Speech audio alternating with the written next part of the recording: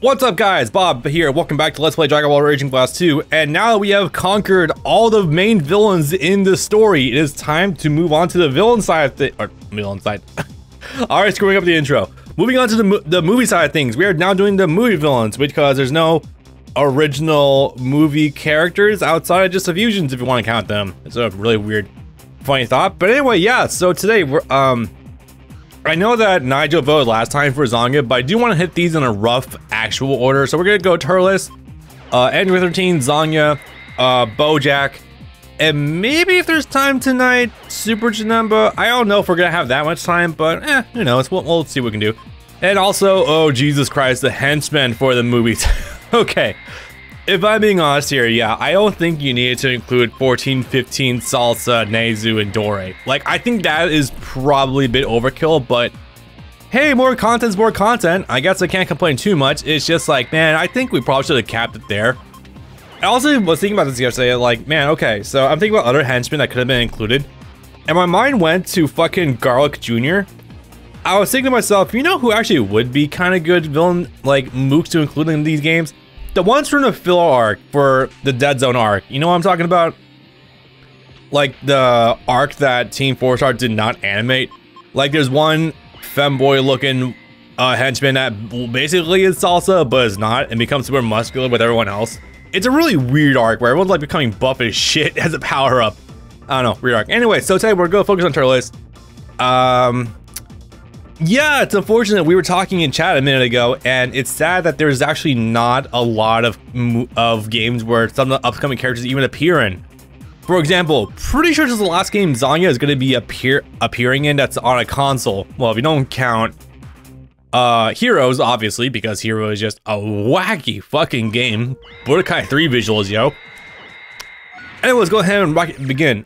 Turles is also no longer held back by the fact that, you know, he's 3 heavy finishes. Oh man, those were good times. Not terrible. Also, this is a huge round. Holy shit. Damn, this is more than I thought it would be. Also, in before last one is also up against Frieza. I can believe that. Who the fuck else is... Oh, Bardock? I guess I can believe it. Alright, let's just go ahead and rock and roll. So... yeah, I know nothing about him in this game. He did have that gimmicky upgrade system back in BT3, but ever since then, I know practically nothing about him personally speaking. Let me roll back that a little bit. Like about here. Okay. All right, let's go ahead and rock and roll. So, supers, what we got? Actually got stuff. Well, some things. Kill Driver, Food Tree, and my already got the major hits out of the way, so that's gonna be pretty cool. I wonder if the volley still makes no sound effects. It'd be kind of funny. Anyway, time to bully every single one of the Z characters, because that's just what we do.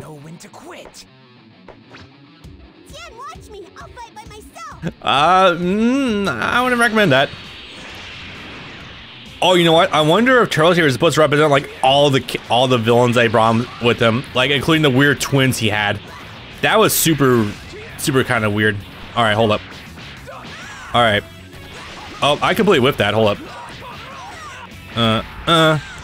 Just press X there. Do we have easy follow-ups? Yes, we do. But it's downwards, damn it. Will this work at all? Yeah, but the hitbox is way smaller from what it looks like. Ah, fuck. Who voices Turles now again? I completely forget. Actually, Turles' voice actors, I'm completely blanking on, because he did get dubbed by Ocean back in the day from the movie. I don't know what they did for the... oh, Jesus, that full circle. I don't know what they did for the new movie that was dubbed by Funimation. Actually, I'll be honest here, I don't think I've ever watched the dubbed movies from Funimation for the original 3. I think I've only ever watched the old Ocean dub. If it's okay in BT3, not top tier for sure. Oh, God, no. He had some fun gimmicks about him in BT3. He was pretty cool. It's just a shame those upgrades you got for him with the Fruit of the Tree of Might completely expired when you use a Blast 2 attack, so, yeah. If you bow down before me and apologize, Turles have really soft and I kind of see that too. You know what it is? I think they might have just literally lifted Goku's model for base form and just like reskinned it practically. Anyway, what's his signature? The signature was kind of weird before. It's like a charging move almost. Alright, so this is gonna be interesting because I don't know about you, but I've noticed frequently in BT3 that a lot of his moveset seems to be focused on like knee strikes.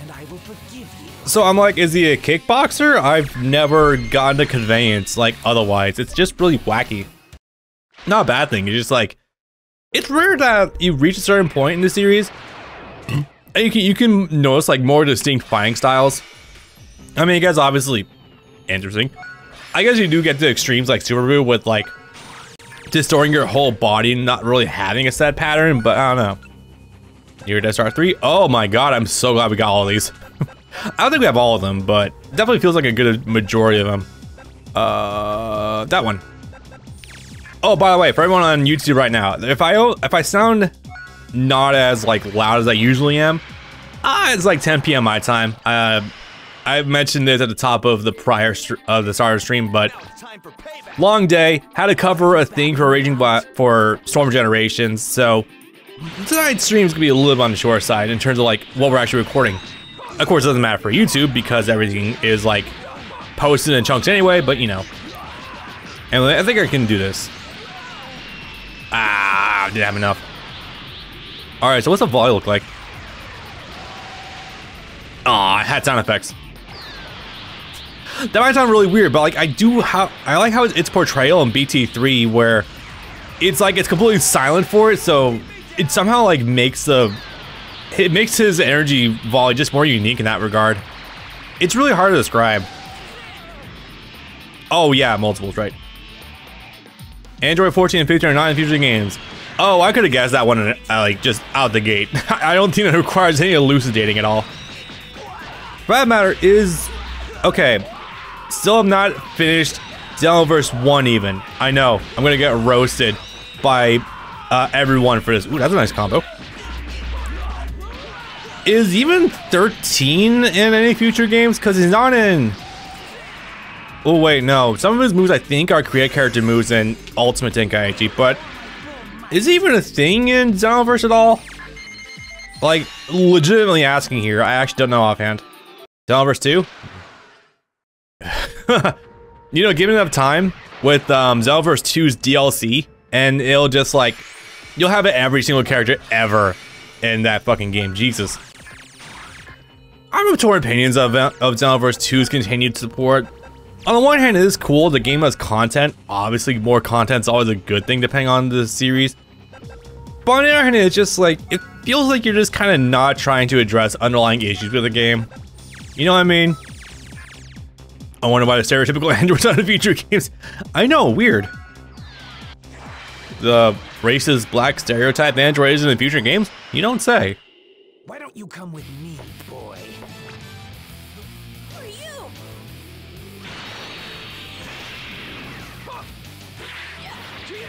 I don't know, it's really hard to, like... Then again, Android 14, I don't think was designed by Toriyama, I'd be willing to bet. Ooh, this is a sick combo, yeah. I don't know, it doesn't feel like Toriyama is racist, but on the other hand, you see some stuff like Mr. Popo, and it's like, well, it is easy to tell you are based off of something else entirely.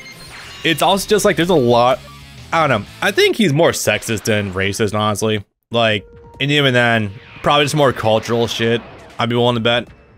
Also, Yuto, what's up?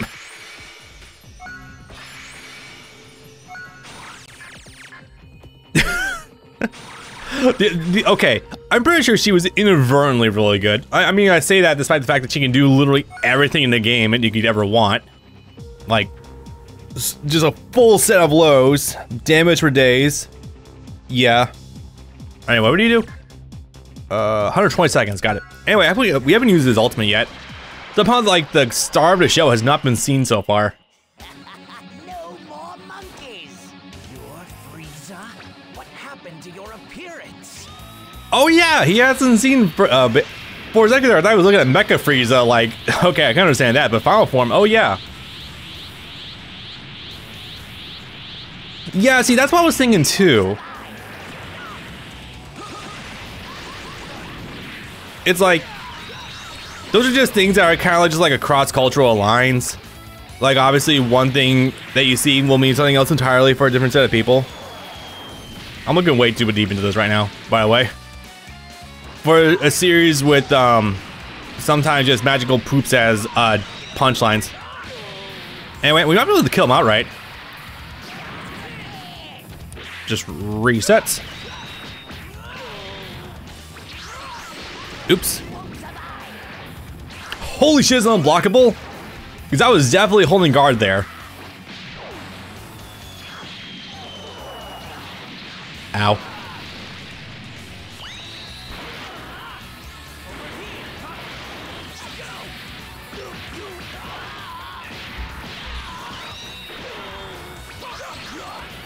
Ah. He's nimble. That is so crazy, by the way. That's just completely unblockable. I mean, imagine it's not actually busted, considering you could probably manual time and escape. But if you don't know what that is, that's kind of gruesome. Would you consider that a knowledge check? I think I'd consider that a knowledge check. If anyone doesn't know what... Yeah, it's definitely a knowledge check. If you don't know exactly what I mean by when I say something is a knowledge check, it's sort of like a more fighting game terminology where a thing is considered super gimmicky and is considered only strong if you don't know what the answer is. Like capo characters in older Tekken games, namely, if you don't sidestep them in the correct direction, stuff like that. It's something that like seems super strong on its face, but like if you know the solution, like you got it. I know some, like there's still like some knowledge check characters that are regarded like that in Tekken itself. I think Eddie Gordo still is. Like he's not actually strong anymore at all. He's actually fairly modest in all honesty. But like people still call him a knowledge check because like no one uses them. So like one time you ever find them online, it's like, okay, I gotta remember these answers from like an exam from like 5 years ago. And if you lose against them, then congratulations, you still, then don't worry, you'll worry about it again in like 2 years time. It's like Bob in Tekken Online right now, holy shit. Because whenever I play online, it's always Paul, Kazuya, and Kings. If you want to know what a knowledge check is, play against Testament and Plus Art. Wait, no, Testament's an actual top tier character though, isn't he? I'm saying obviously the pronoun for Plus Art. I know Testament's a they, them, and Strive. In fact, I'm trying to learn them, funny enough. Fun character, nice for this. Kiara recover, sick. I told you, Peter, you can't handle they, them, pussy.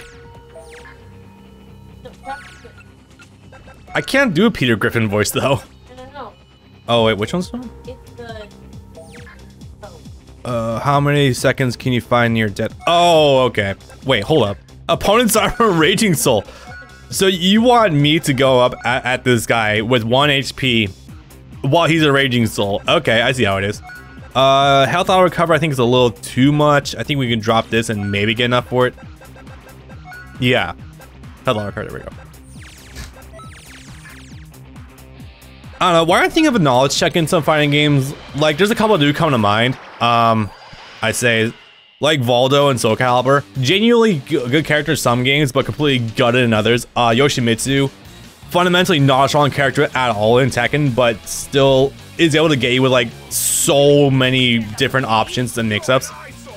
Is there any characters I actually use that are considered knowledge checks sometimes? It's a great question, actually. I guess Lars. I mean, I love me some Lars because like combos for days, looks like Goku, and it's actually pretty fun to use. Oh fuck. But like knowing the usage for him is so fucking low because it's so bad. I guess that's my example of like me using a knowledge check character. And yeah, if they don't know the matchup, like you can fuck with them so hard. Those are mostly knowledgeable checks. Really, I'd swore that people considered Testament to be top tier in old Double X, or namely plus the version that Plus R is used. Anyway, I need to buy myself some time in order to create some buffer room here. I'm glad we mostly have. Okay, you know what? these kinds of matches, these are knowledge checks. Because it's like you have the, if you have the setup, you're basically won. Oh fuck, he's almost dead though. Do I have a faster image? I don't think I do. No, explosive wave.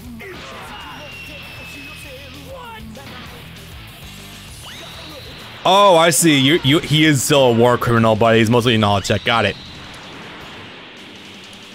I don't know what people consider Zappa in old Guilty Gear, but like she seems like a knowledge check mostly. Am I thinking of Zappa or am I thinking of that wacky possessed dude? I think I'm thinking of that wacky possessed dude. No, I'm talking about Guilty Gear. Also, no, Nightmare and Soul Calibur is definitely not a knowledge check. He is fundamentally actually pretty good in a lot of games. Alright, did we get airing? Hey, we did, cool. There's been some fucking missions, if you haven't been keeping up with the Let's Play so far, for everyone on YouTube, where a lot of them, these fucking, like, survival missions, wonderful memory, okay, don't need that. Also, fucking ace. Good art style, damn. Also, we're almost done here, holy shit. Okay. Power to extreme? Yeah, it should be too bad. I was thinking about something. Fuck me. Oh, also, hold up. I'm good to go with that. There we go. Brain's farting super hard. But no, I actually am trying to learn Testament. And, what I'm trying to do to avoid burnout from learning a single character and hyper fixating on them, like I feel like I kind of did with Anna in Tekken 7, oopsie. I'm trying to learn Baiken and Testament concurrently right now in Strive because I feel like if I'm able to, I can focus on learning one character and I feel like if I'm getting bored, I can switch the other one. Truthfully, I feel like I can probably do well with Baiken by now if I actually, what the, oh, Kamehameha point blank, okay, cool. If I actually play, I could probably do decently well with Baiken by now. My issue is just execution by now. Baiken's what? Yep. She's also a fun playstyle that I like using, which is Hyper Rushdown. I like characters that are, quote, creative with their mix-up options. Or, like, expressive. Anyways, somehow we've not seen Burst Rush yet. Wait, is this still called Burst Rush or Meteor Burst? Okay. No, Burst Rush is Ultimate Gohan's move. Woo! And Annihilate. Fuck yeah. Zappa is wacky, possessed dude, and Abba is girl that hasn't returned. Oh, yeah, okay, so I was thinking about Zappa then. Man, just weird looking back at all the old guild. I have a thing to say to you guys. Okay, I don't talk about... Obviously with these Let's Plays, I feel like I don't talk about myself too often anymore, weirdly enough. I actually used to be pretty big into Guilty Gear's lore, like back in 2009-ish. I just never really got into Exard, and I didn't play that story because I felt like I was kind of being... I think I was like, had a bit of a self-defeatist idea where I felt like if I wasn't able to do like, if I was able to compete, I couldn't make content for the game, and I was still kind of like trying to make content for wherever I could back then. So I never really played too much into it. I'm certain these days I could probably do half decently if I put the time into it. I don't know. I feel like I have execution errors and peer pressure, even in fucking Strive, where like you could fall asleep and do everything pretty optimally. Alright. Defeat 2 fierce opponents. Opponent key constantly recovers. That sounds interesting. Also, we got a new move to use. Actually, we got a couple new moves. We have not used that. I can imagine what Explosive Wave is. Let's see. Calamity Blaster. I'll dig your grave. Yeah, we got a few things to show up before we actually move on. Holy fuck. Which one is it? No, I think we're good. Cool. Yeah, it's a fucking shame because I'm pretty sure Turles does actually come back in future Guilty... oops. In future Dragon Ball games with Xenoverse 2. I've known people have talked about this before in chat. I just always keep forgetting stuff. Alright. Wait, do I have to beat them all in a certain time limit? Oh yeah, right. I used to be big into Guilty Galore. That's what I was talking about. Ooh.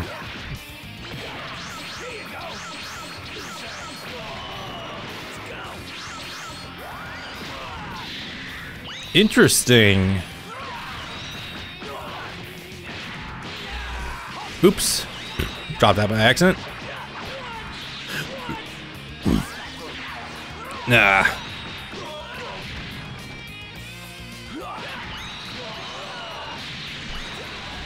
Ooh. Oh yeah, I used that against Goku. That's actually what resulted in the energy wave, funny enough. Yeah, I know that that man character actually does have a fucking name now, and we've seen his face, which is super weird to think about because I thought he was just supposed to be anonymous the entire time. He started as an actual villain before, because he turned Soul Bad Guy's actual wife into a fucking mech, Justice. But like, I guess it became more of like a neutral, leaning good force, and like even Double X. I don't know. There's a lot of the story I'm actually not privy to whatsoever because I think. What's going on back then? I don't actually know. Or offhand. This one. Ooh, that was pretty cool. Hold up.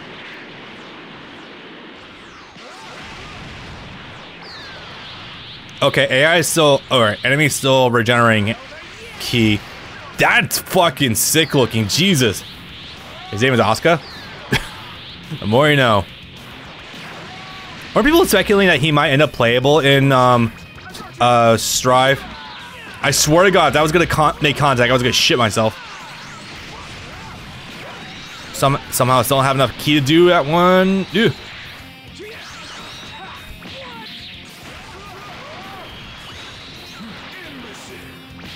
Oh, that was a sweep. That was a fairly deceiving animation.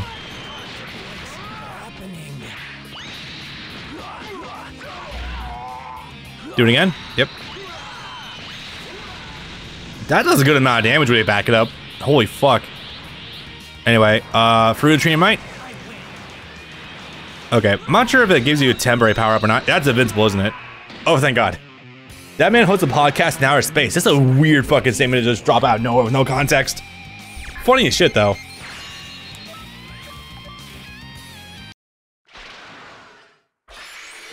But yeah, I just never actually pick up Exard seriously. At some point, I need to, in order to actually witness the whole story, as well as, you know, dub the Exard from back in the day.